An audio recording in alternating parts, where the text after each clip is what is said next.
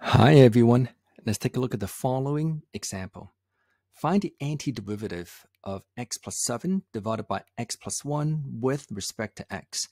Step number 1, you have to look at this and break it down as a sum of two parts. So if you look at the common denominator, some students call this the common denominator, x plus 1. Now what about the numerator?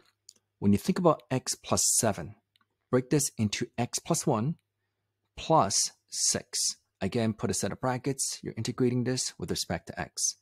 So really, x plus 1 divided by x plus 1 is going to be 1 plus 6 divided by x plus 1 in brackets. Again, integrating it with respect to x. Now, if you think about the antiderivative of 1, that's going to give you exactly x. And if you think about the number 6, which could be brought to the front, and you think about the antiderivative of 1 divided by x plus 1, that's going to be ln in absolute value brackets of x plus 1.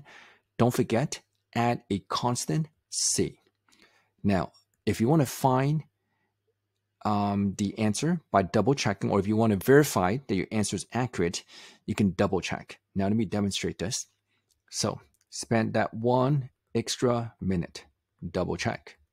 All you have to do is write down the answer, go back, find the derivative.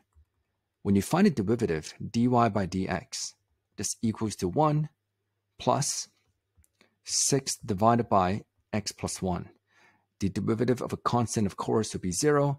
And if you combine this as one fraction, this will be exactly x plus 1 divided by x plus 1 plus 6 divided by x plus 1, which will give you x plus 7 divided by x plus 1 as expected.